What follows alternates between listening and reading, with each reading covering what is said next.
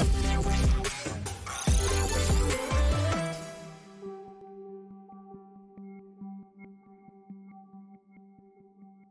hello, hello. Welcome to Game Devs of Color Expo 2022.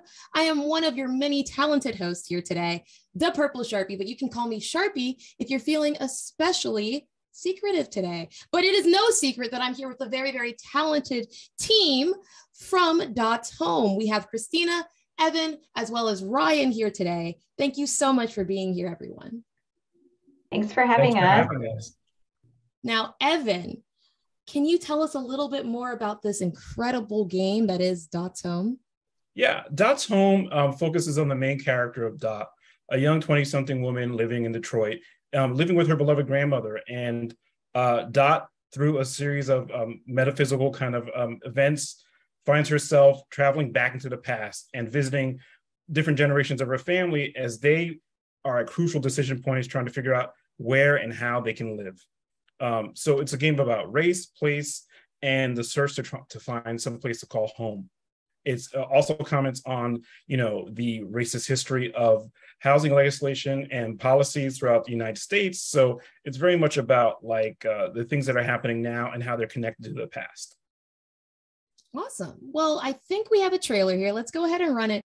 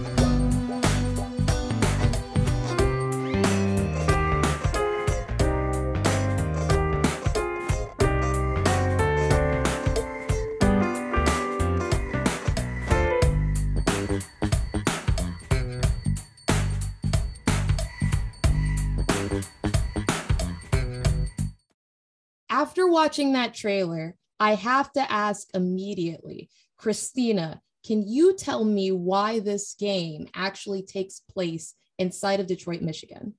Yeah, a lot of the development team is from Detroit or has roots in Detroit. So one of the things about Detroit is that it's been in the news a lot over the past 50 years of the place of opportunity and then the place that everybody left.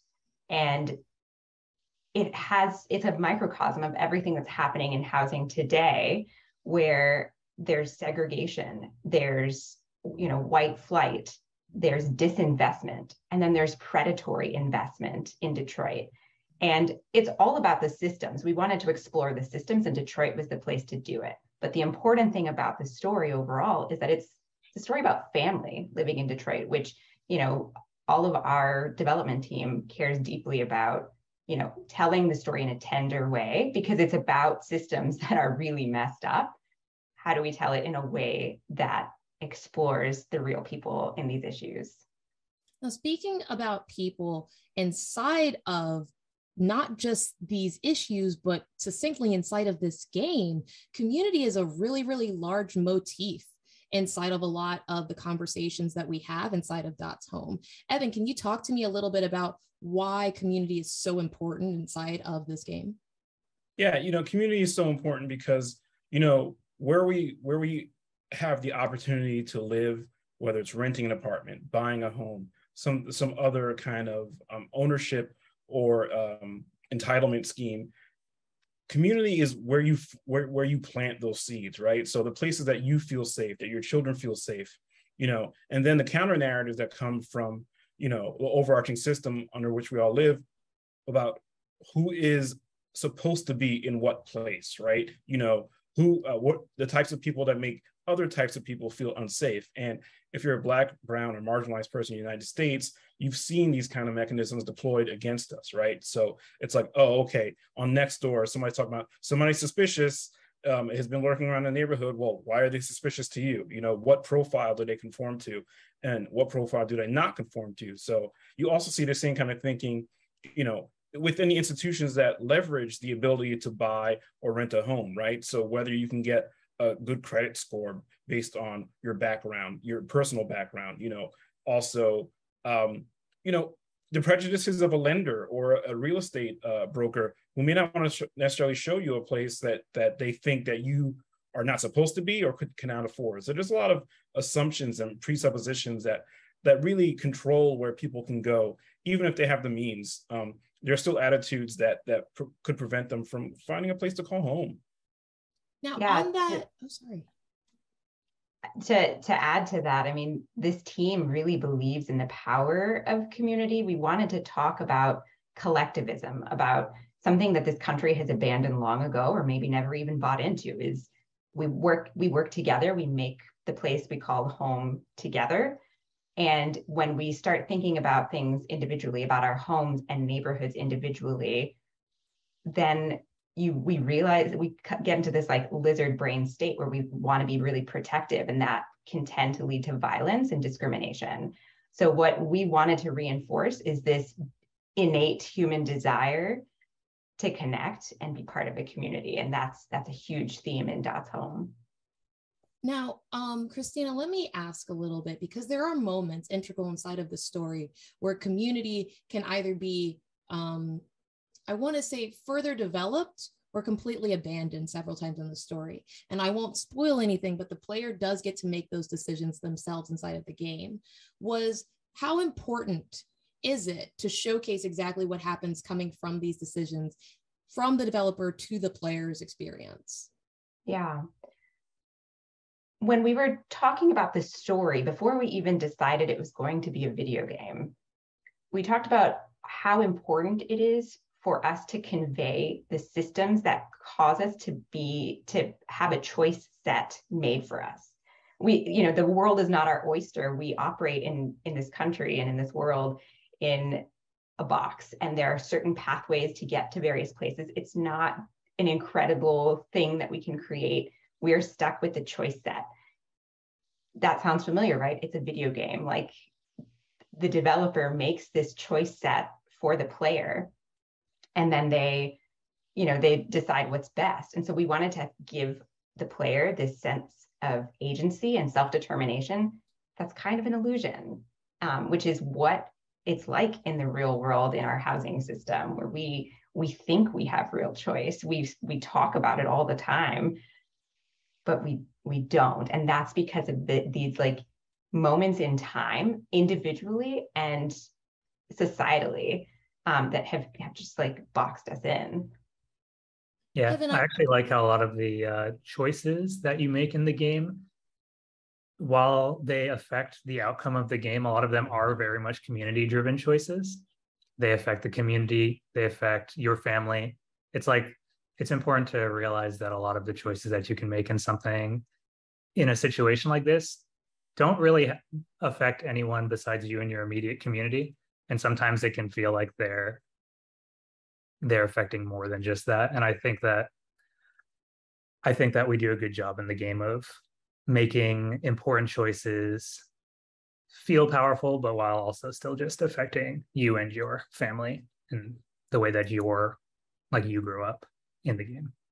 On that topic, I want to discuss choices and the power of having the right choice at the right time when not always presented with the right choices. So of course, I'm going to discuss the magical hallway component of the game here. Now, I understand that time travel doesn't always look like magic hallways. Evan, can you talk to me a little bit about the decision to create a time traveling magic hallway inside of this game? Well, the decision to create the magic hallway is tied to the fact that we wanted to explore how these policies and this legislation happens generationally, right? So when we talk about something like redlining, for example, right? That's, the practice by which, these organizations and sometimes governmental bodies would tell people where they could and couldn't live, right? Real estate organizations would basically zone out areas where they didn't want Black people, and during the early part of the 20th century, during the Great Migration, where masses of Black people moved from the South to the North for a search of better lives, they encountered redlining, right? So after redlining, there are other policies, right? Christina can speak better to this, but we want to figure out a way fictionally to convey the idea that throughout time, people in Dot's family and really all other families across America have been faced with these same kind of decisions, again, bordered by these policies and legislation that really gives them a limited choice set. Christina, you can talk a little bit more about the housing histories, the housing policy stuff. I could, but I want to talk about the sort of like narrative and creative decision to make a hallway. And I mean, this game is it sounds like it was a vibe choice, right? Like it is, you walk into a cool, you open a door in your house, you walk through a hallway, you find yourself somewhere else completely. I think a lot of the reason why we put that into the game was about the way that it felt. And I know that there's a lot of thought and a lot of decision making that goes into like the deeper meaning behind a lot of things like this. But sometimes it's all about like, you're making a game, you're making an art piece. And a lot of it is just by like what would feel cool. Like the Magic Hallway was a very special location and it felt very transitional, and we designed it that way intentionally. Now, let's talk a little bit more about that design, because I understand, Ryan, your team, Weathered Sweater, which primarily worked on the development on the back end, used Unity as an engine to achieve it. There's a lot of integral, I want to say, design choices inside of the Magic Hallway that you don't see in other aspects of the game. For one, as Dot's character actually moves through the hallway, you actively see multiple different mirrors inside of that same hallway, reflecting the fact that she is actively moving as well. Talk to me about what that development cycle looked like inside of Unity. Well, it's actually really interesting because that is probably the only scene in the game that makes use of 3D in the entire game. Like most of the rest of the game is just perspective or like faked 2D or like, background art layered on top of each other, parallaxing. We decided to use 3D in that room just to make it feel, unique, make it feel like you're in a different world. We have the like mirror, like I didn't actively design that space. Neil, so one of the other co-lead dev, like built that space in the original prototype of the game. And I felt like we couldn't remove it because it was just such a good space that got made there. But I'd like to believe that the mirrors were introduced there to just show all the different perspectives that Dot is going to be considering throughout the game. Can you also talk to me a little bit about the chat function inside of the game, which operates very, very simple and is very, very normative as per point and click adventures? Obviously, we have standard idle animations inside of the game for all of the characters, but the way that the text actually pops up, was that an intentional design choice as well? Yeah, I've always liked typewriter text. I got my start in like RPG Maker back in like 10, 12 years ago. I did a lot of research into point and click games to decide like how we wanted the text to be visually presented. We didn't want it to interrupt the actual actions going on the screen, so we put it up in the top center. We made the choices front and center, like right in front of you, so that you could consider them as they came up. Mainly though, I think the biggest decision about that was just how large we decided to make the text. We wanted it to, like before we even decided to bring it to mobile, it was a consideration, just making sure that everything would be legible and playable on mobile devices. So like we intentionally made it so that it would be usable on mobile. It wasn't so much a difficult technical implementation, though behind the scenes, we are using like a custom skit system for all of the implementation of the cutscenes and whatnot. So they're all like text files. And like any one designer or programmer can go through and like implement a cutscene.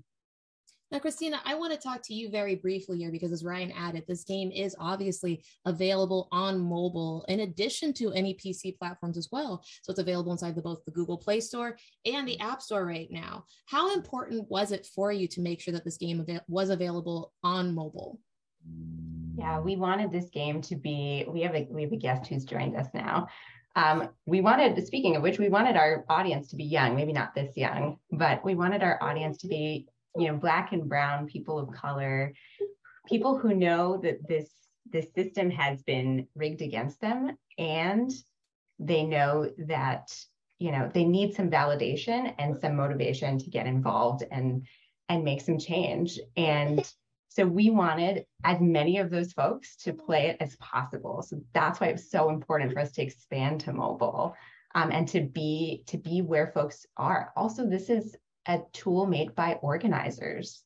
So we wanted organizers to be able to go door knocking and say this reminds me of this game. And do you, maybe your grandmother's story is in this game. Do you want to check it out? And just to have it be a source of joy for organizers to use. And so for organizers who are door knocking and stuff and doing community town halls, we thought it would be a great tool for them.